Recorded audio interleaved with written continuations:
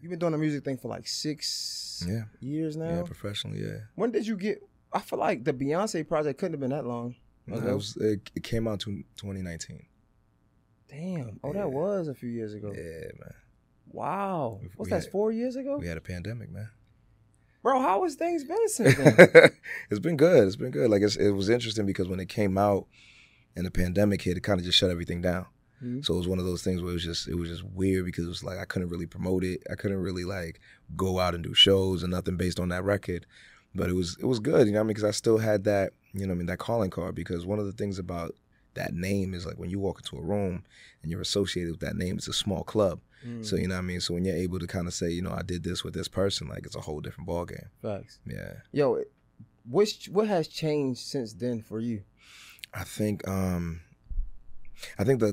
cosign by itself kind of just gives me a level of certainty, you know what I mean? A level of like just confidence, and then also it gives people confidence in me as far as what I'm going to present to them, what I'm going to give to them. Because when that name is associated with you, it very much just says like, oh, there's a certain level of standard that you have to even be in that room with her. So it's like, you know what I mean, when I walked in the room and I was working with the other artists and the other producers on that project, I just realized like, man, everybody in here is like Grammy Award winning, Grammy Award nominated. Like these are the goons of the industry, you know? So when I realized that, I was just like, all right, cool. It kind of gave me a stamp that I didn't expect to have. And it just made it a lot easier to just really walk into the rooms and have confidence that, you know, I'm one of them as well. But from 2019, right, after you do it, after you get the buzz, everything, everybody rocking with you. But from then to now, what you think was the biggest change for you and the music you make, the music you write, etc.? I really got to see, when I got to see kind of her machine, right, to understand that like she does a little bit of everything and has her hand in everything, it made me look at the way I kind of like carry myself as an artist, carry myself as a brand, and just really lean more heavily into like branding myself, into creating, you know, the name, not just the name, but just like the structure that is the brand. So in the beginning, you know, it was just like, you know, I'm tinkering with the sound, trying to figure it out, trying to figure out what the sound means, who my audience is, and those type of things. But when I really got the chance to work with her, I was like, oh, okay, I get it. Like, this is a whole thing. Like, you got to build a machine behind it to make it move. And, you know what I mean? Like, the blessing for me is like, I was already building the machine, but just not knowing that's what it was. You know what I mean? I was already kind of doing a little bit of everything and already had kind of like my background in everything. So when it came to actually being an artist and standing in front, and, you know, one thing that I really just get complimented on is that like I know what I want and who I am. And that's because I spent the time to really flesh it out, figure it out, you know, and once I got to that point, I was like, oh, I'm good. I did want to talk to you about this, going back into the Beyonce thing, right? And writing for Beyonce. So the way you explained this writing camp, it sounds like I'm trying to stop cursing. It sounds like like one of them sweatshops. The way it's explained, but it's not. It's more like she got the Avengers together.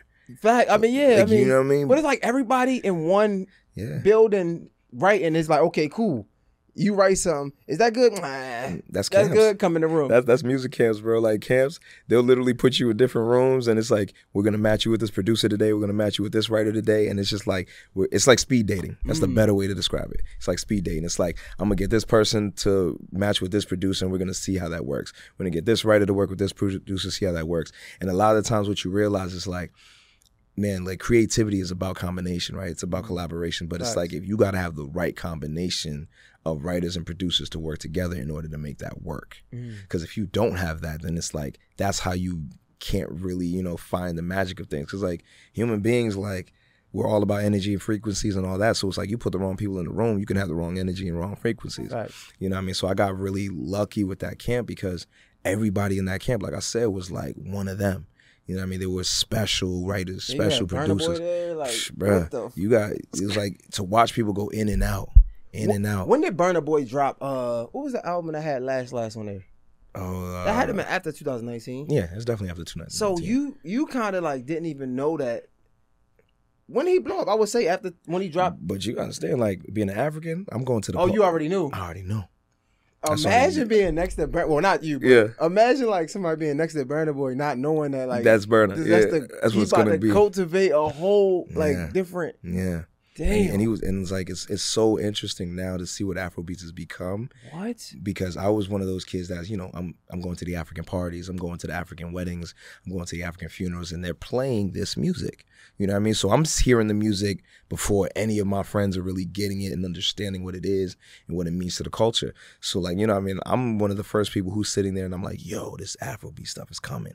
And everyone's like, okay, whatever, like, you know what I mean? But to see it become what it is now, I'm like, okay. It's almost like unfathomable, or even just, I can't even find a word to think about it, because Afrobeat really might be my favorite genre of music right now.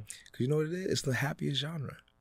It's that. happy, bro. It's a vibe. And everything else is just like, everything's toxic. Like even when you look at like R&B, for example, right? And you look at like artists, like there's a lot of like toxicity. Everybody talking about, you know, my man cheated, or I'm about to go run up on this shorty, and like it's like everything's about like either the sexualization or this toxic nature of relationships. But like Afrobeats are still talking about love. But if you know what they saying, it be a lot of, they be talking about a lot of bullshit too. But it still sounds good. It feels good. You know what I mean? Like it feels good, because at the end of the day, you want, like, people want to be happy. Facts. That's crazy how, like, you're right, because they could be talking about the most gangster shit, but it still just sound like a vibe. Like, I don't even know what they saying. It just sound like a vibe. Like, it's crazy. Yeah, rhythm is just, tempo and rhythm is an amazing thing. That's a fact, bro. I mean, it might sound like the most cliche question ever, but like, we heard Biggie say, like, I remember, what was it? Rapping the hard never thought that hip hop would make it this far. Would you ever think that like Afrobeats will make it this far? Nah, not like this. Not like selling out arenas and that kind stadiums. Of stadiums. And it's like Beyonce type vibes. And it's but I knew that the music could do that. I didn't know what the artist would look like. I didn't know what kind of person they would take, but I knew that the music was that big. I can see that. I always knew that. You know, so it's special. It's special. So where are you at with it now? Are you still, because first of all, let's rewind. Because you wrote for so many other people. Yeah. Other than Beyonce. Jadenda. Yeah, I wrote for Jadena, Akon, Mr. Probs, BB Rexa, Tiwa Savage, Davido. Did this come after the Beyonce? Nah, this was all before. Yeah. Damn.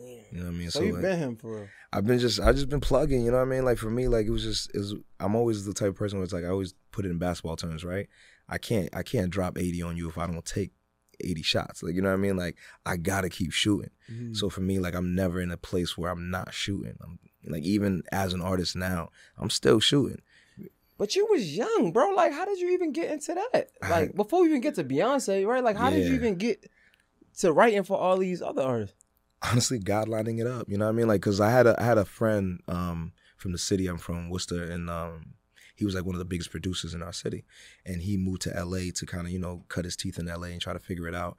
And I remember we were working on a friend of mine's album named Sam James, and you know, we really was just like, we're halfway through the album, we're wrapping it up, and then when we get to finish the album, literally 24 hours after we finish the album, he gets signed to Sony. Like literally, I go to sleep, I wake up, and the man signed to Sony, and it was just like, oh, this is how quick this happens. So as soon as that happened, I took that situation and I went and got a publishing deal with Primary Wave and BMG. And that publishing deal really started putting me in writing rooms. Really started, like, you know, I moved to New York for a couple months, then moved to LA for a couple months, and I was just really, you know, doing any and every session because, you know, like my daddy told me, like, at the end of the day, even if a man is richer than you, more talented than you, like, you work harder than that. You know what I mean? So, like, there's few people that could really, like, in my mind, outwork me. Like, I was doing, like, 3 sessions a day. I was doing, like, 18, 19, 20 hours in the studio. You had to get burnt out. Yeah. Like, but you know what I mean? But, like, I feel like I burnt out at the right time. Meaning, like, you know what I mean? I had a daughter in 2016. So when I had my daughter, it was like, shut it down. You know, so, but it was the perfect time for me to shut it down because things were starting to slow down for me. And then I really started realizing, like, yo, the only way I'm going to be able to stay relevant and still chase this dream is I got to figure out a way to record from the crib. Because at that point, I was just going into studio sessions. So, I had the blessing of being able to go into these really, you know, major historical studios that everybody been working out of in LA. So when I got home, I was like, yo, there's no studio like that here in the crib. There's no engineers like that. Like, so for me, I was like, all right, cool. I'm going to have to teach myself how to record. So then I spent the next year literally teaching myself how to record. I bought a computer, bought a mic, bought an interface, and I just said, you know what, I'm gonna figure it out. And, you know, lo and behold, that year and a half, almost 2 years, really turned into what ended up being the records that I sent to the Beyonce camp to kind of be like, you know, this is what I could do. You know, so like I said, everything kind of lines itself up the way it's supposed to. Bro, they say, you know, success is when preparation meets opportunity. 100%. And those 2 years was the preparation time. 100%.